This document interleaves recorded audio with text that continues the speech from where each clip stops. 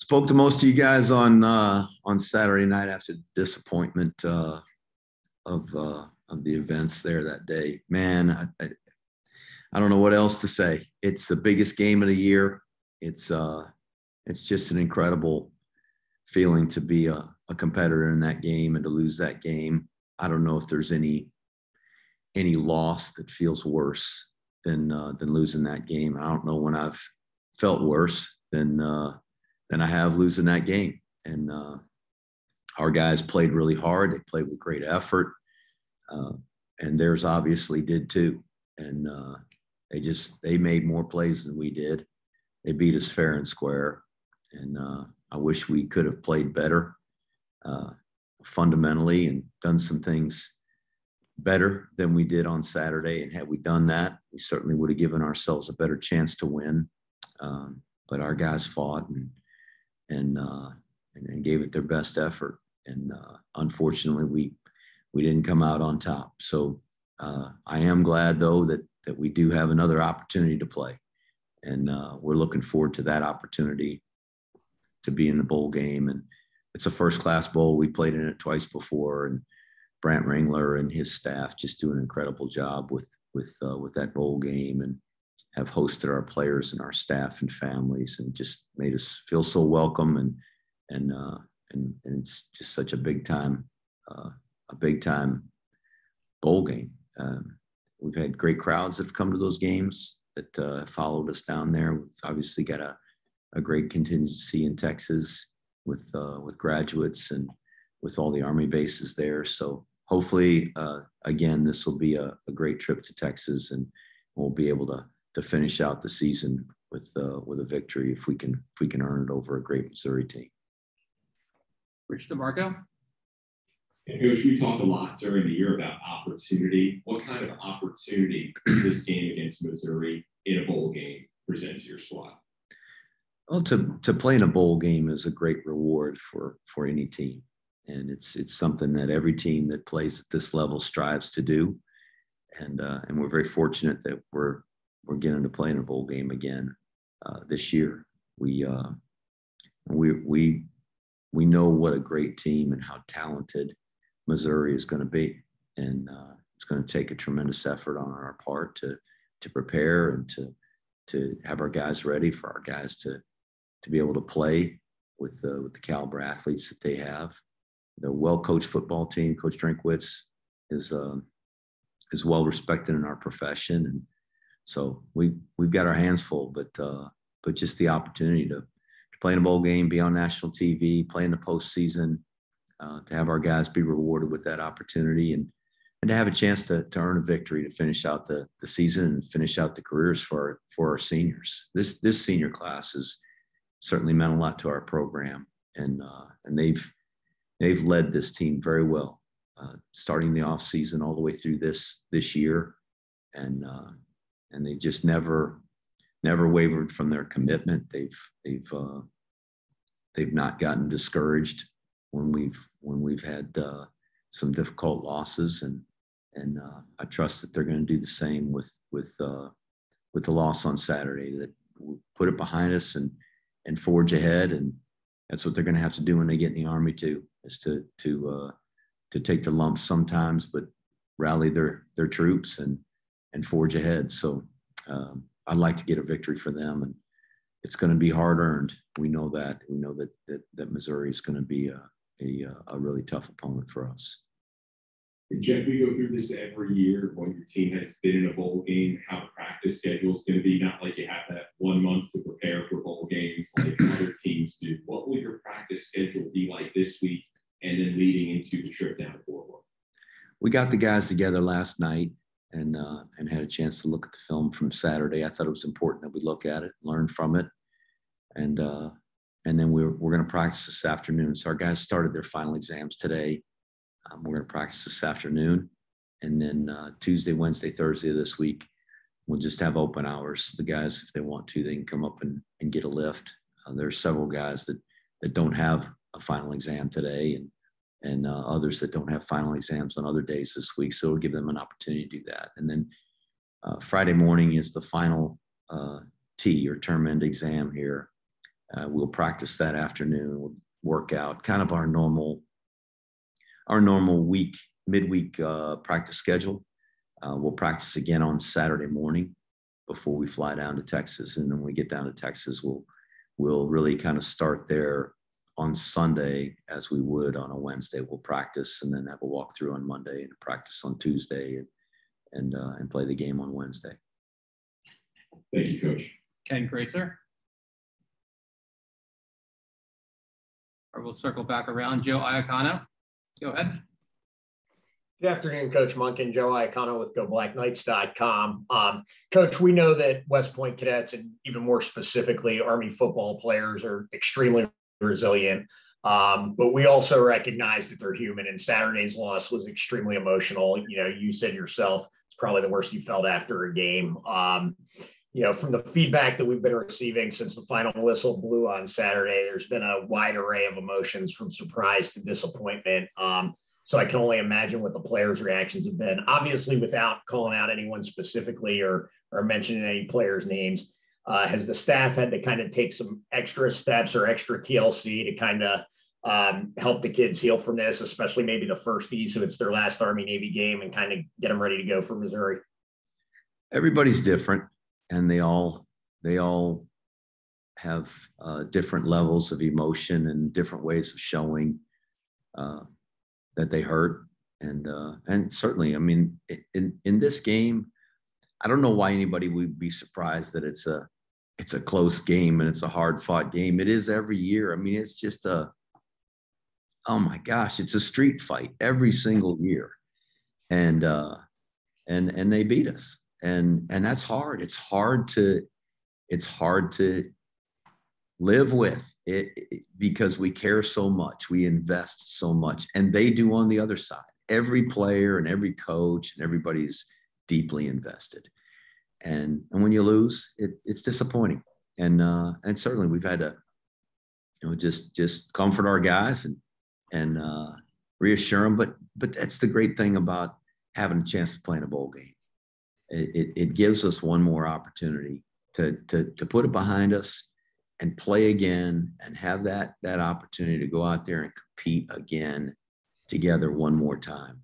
And we're looking forward to that. And we got great kids, and it's because they invest so much. It's because they care so much and care so much about each other that it hurts so bad when we lose, and especially when we lose to them. And then my follow-up and final question, Coach. After Saturday's contest, you indicated that you were both outcoached and outplayed. Needless to say, Missouri will be watching the game tape from the Navy game and a lot of other games too to kind of see how to defend you. Are there any adjustments you feel you need to make going into the Missouri game? Sure. There's a lot of things we learned from Saturday, but we learn things every week. There were things in the Liberty game that we saw that we felt like we've got to do a better job with and try to make those corrections before we played Navy. And just going back through the whole season, every week we evaluate and see what we can do better. And every opponent that we play, just as we do for everyone that we face, we'll watch every one of Missouri's games. We'll try to gather what we think they're going to do and what we think we need to do and try to go execute it. And so, it happens when you lose a game, when a team loses a game, when we lose a game, it's not on one person. It's on all of us, coaches, players, everybody. So when we get beat, we've been outdone. We've been outdone in terms of coaching. We've been outdone in terms of the way we played. And so we've obviously got to do that better and coach and play better the next time out. And hopefully we'll do that. Thanks, Coach. Ken Kreitzer. Hey, thank you. Good morning, Coach. Ken Kreitzer, Sons of American Legion Radio. And just starting on the defense Saturday, Kamonte Yao had a big game with 13 tackles. And I really was struck by the play at the end of near the end when Chris Frey, Nolan Cockrell made that fourth quarter stop on the 3rd and 5. What were your overall thoughts about the defense Saturday? I thought the defense played really hard. We obviously gave up some big plays, and that was disappointing.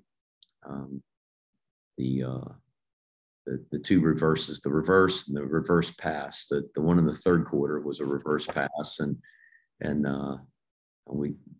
we covered the quarterback who was trying to leak out of there. It was Andre Carter, and he slipped on the ground, got up, and as the Navy kid was running the ball, he had a chance to knock him out of bounds. We didn't do that, and he got it down in scoring position. Twice that happened, and so we gave up big plays there. We gave up big play on hitch route. We had a chance to tackle him. We would have got a first down, but 24 yards on a hitch route is a good bit. And then, they were able to control the clock in the second half.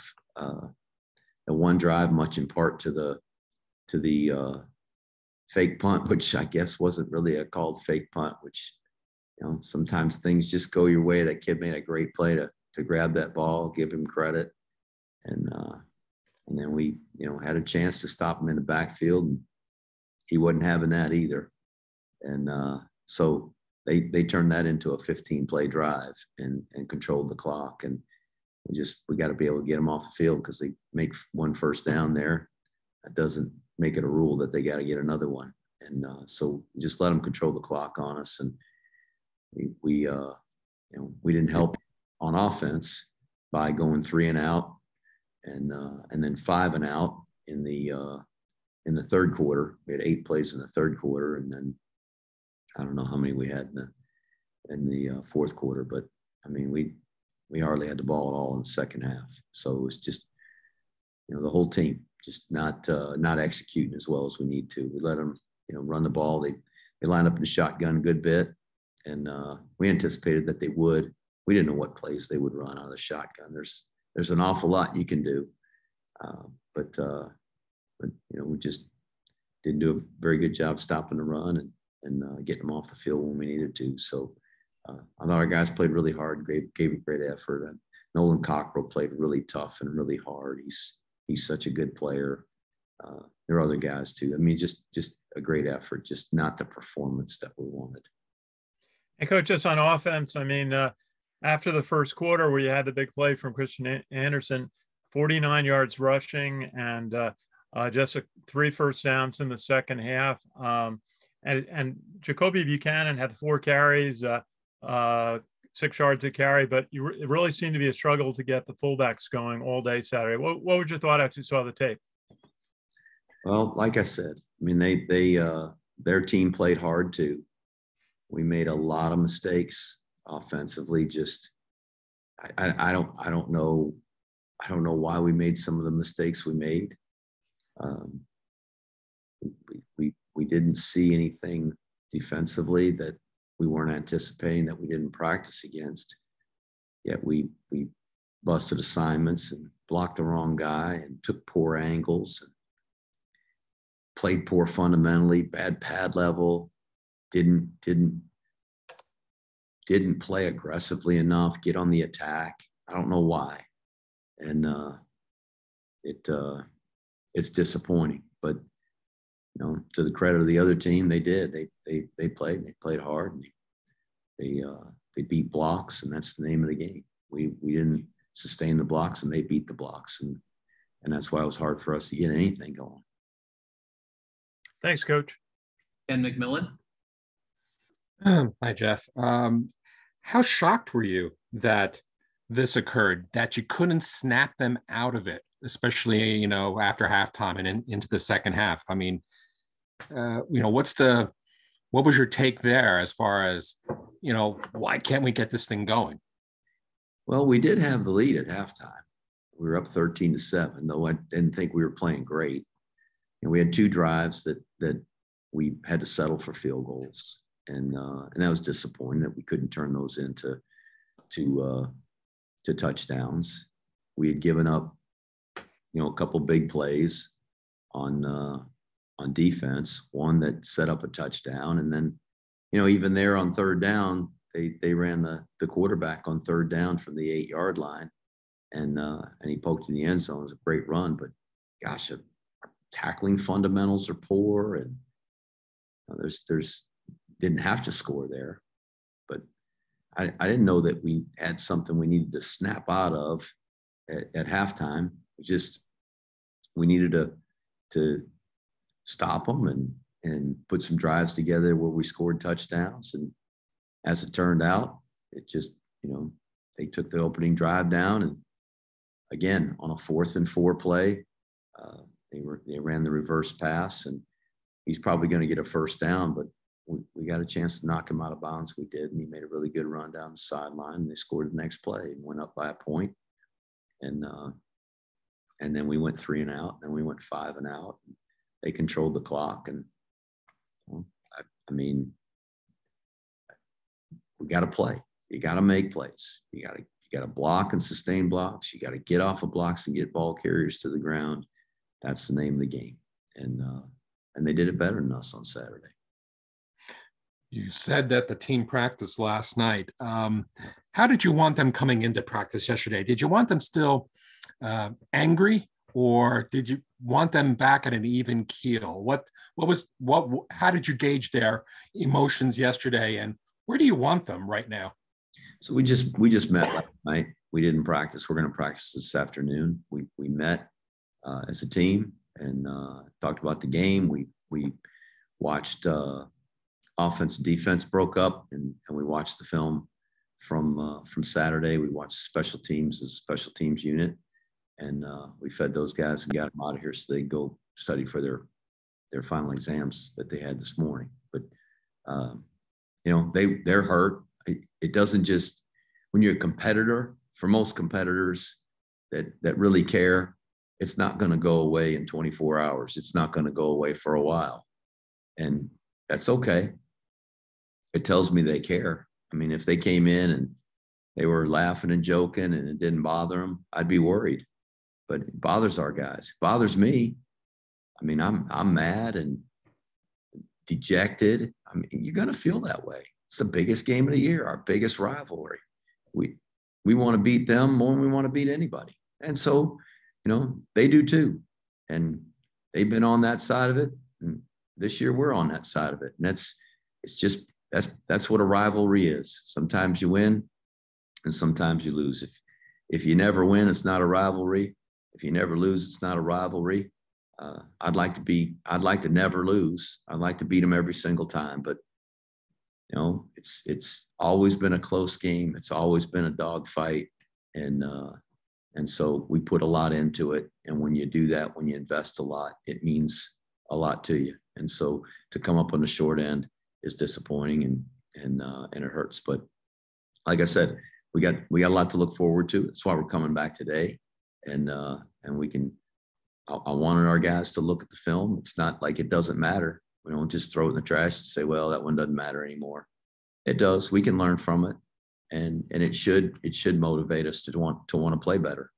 And so today our focus goes to Missouri, and I'm glad we've got that game. And we're one of the teams that gets to play in a bowl game. So excited about that. And I'm sure our guys will be ready and focused on this practice this afternoon and having a chance to play an SEC team, which will present a great challenge for us. Thanks, Jeff. John Kikis. Hey, Coach, are we going to be seeing Jabari Laws again, or is he able to play?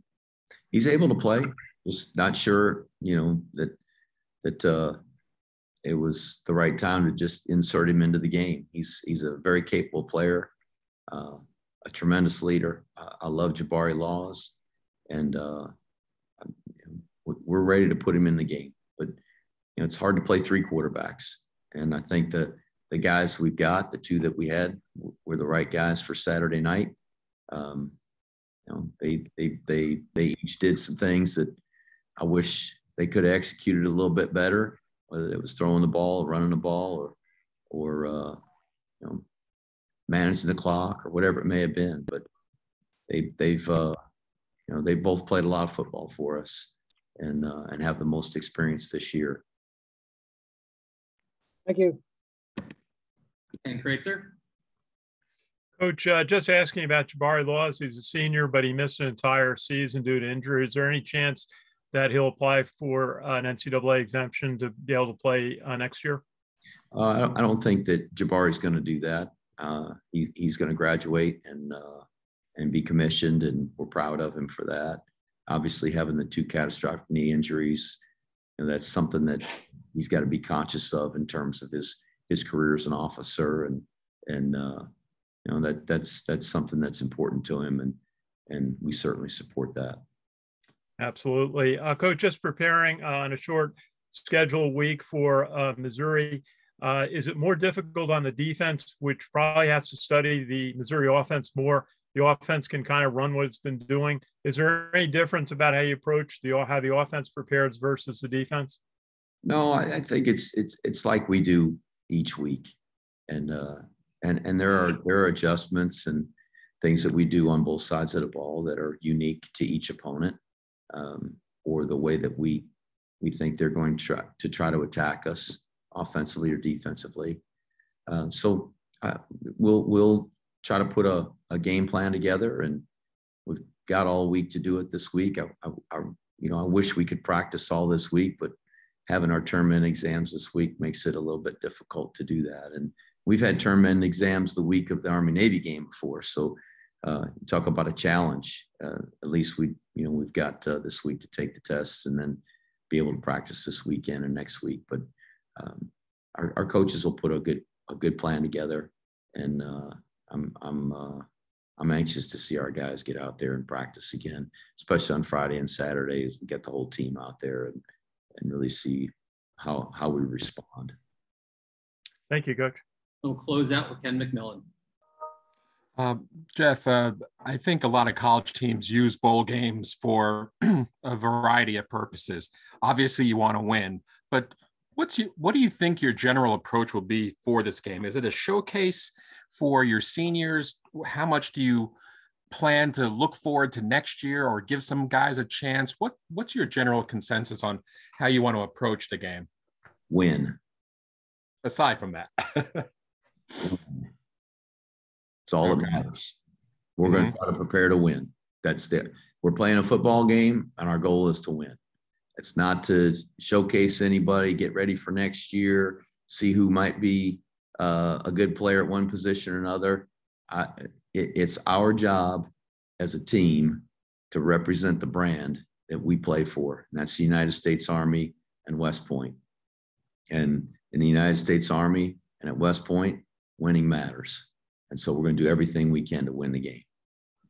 How valuable was the experience of playing West Virginia last year for guys going to a bowl game? It's a great experience for everybody that gets to play in a bowl game.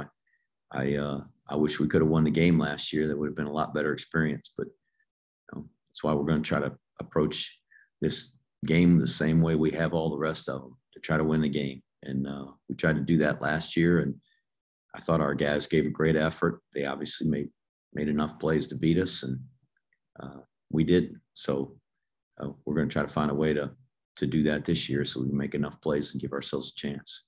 So it's no different from any other road game. It's no other additional challenges. Not to me. Well, I mean, there's the fact that we don't have classes from Friday afternoon on, and we can 100% concentrate on football. That doesn't happen very often around here. So I'm kind of looking forward to our guys having the opportunity to just focus on football and our team, and getting rested and getting a full night's sleep, and all those things that aren't common around here. So hopefully that's going to help us perform. And like I said, our only goal is to win the game. And any early scouting report on Missouri, or not yet? Well, I mean, I've watched them on film, and they're certainly very athletic. They play in a great conference. They've battled and beaten really good, talented football teams. They've got an outstanding coach and coaching staff. And so, initially, obviously we're finishing up with watching the game from Saturday, and getting into preparing last night and this morning for the Missouri team. We haven't had a chance to see all of it, but enough that we know they're very talented and very well coached, and it's going to be a real challenge for us. Thanks, Jeff.